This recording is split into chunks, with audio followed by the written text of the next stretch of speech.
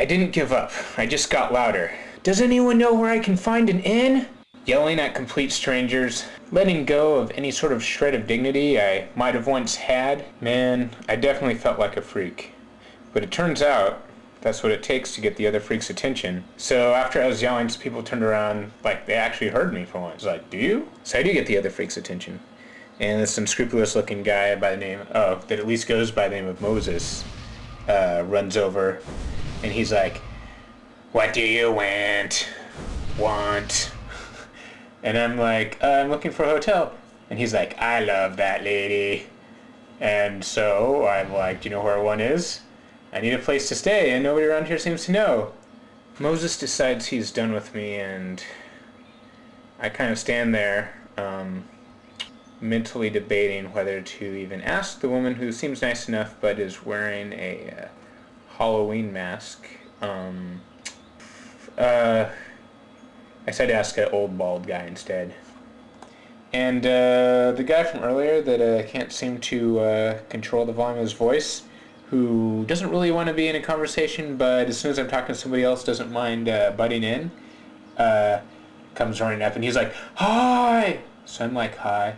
And he's like, how I dance like South Park! And I'm like, so you happen to know where the nearest inn is? And he's like, inn? And someone else that's actually kind of helpful was like, Goldshire. And I'm like, oh, hotel? And he's like, oh, so the loud guy's like, hotel! And I'm like, Goldshire, got it. But the loud guy's still like, hold! And I'm like, okay, thanks, because I'm really talking to the first guy to actually answer my question. But the loud guy's like, oh, where at? And the loud guy's not getting that I'm not really talking to him anymore. I'm talking to the bald guy that I actually started the conversation with, and who is actually answering my question. So I'm like, oh, which direction should I go? And the woman that was wearing the Halloween mask earlier comes up and points me in the right direction. It turns out she's actually a nice, friendly, not crazy stranger on the street. And I probably should have just asked her in the first place. I'm like, this way? Thanks. And I'm finally off, like, going to where I need to be. And that only took the greater part of the day. And it was still a really long walk to Goldshire. I had to take a break. And man, that path I was following went on forever. But yeah, I just kept walking. So I made it to Goldshire, and it seemed like kind of a rough town. People are kind of fighting in the street, and probably because there's nothing much to do.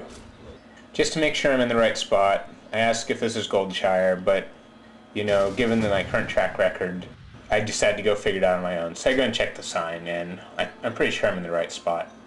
And it reminds me of this time when I was trapped in Buttonwillow, and, Buttonwillow's got nothing, but at least there's a hotel. So if you're stranded, at least you got a place to stay.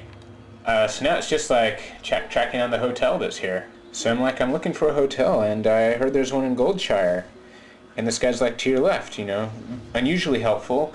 I'm feeling pretty good at this point, so I take off to my left, and it seems to be kind of a butcher shop, unfortunately.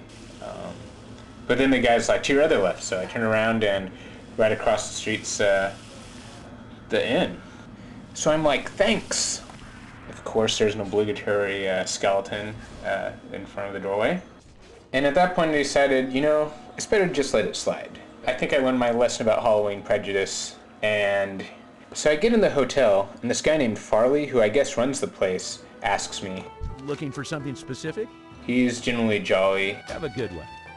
I say I'd like to stay for a while, and he seems generally okay with that. We don't really talk about money, so I guess I pay when we check out, and I assume he takes credit cards, but there's a good chance he doesn't, so the next few days I got to figure out how to get some cash. Anyway, all this is going through my head while I run upstairs, but I'm just really glad I'm here finally. And I don't even know which room is mine, so I go through it. Oh, the first, I went into one, and some guy's already there, so I'm like, sorry. So I walk next door, and this one seems free. I guess that's how they do that here, kind of laid back. So yeah, and that was my first day here. Looking back at it, it actually wasn't too bad. The room I got was pretty sweet, so I was like, nice. At the time, I was thinking that was one long freaking day. But compared to the days that followed, yeah, actually that was a pretty reasonable day. That was fine. I was just really tired, and so I was so glad to finally lay down, get some rest, and all my other problems kind of just floated away. I was ready to hit the hay. I could deal with all that in the morning. There was a time when I felt like giving up, and usually I do because it's easier. But in this case, it wouldn't have been easier. It would have really sucked.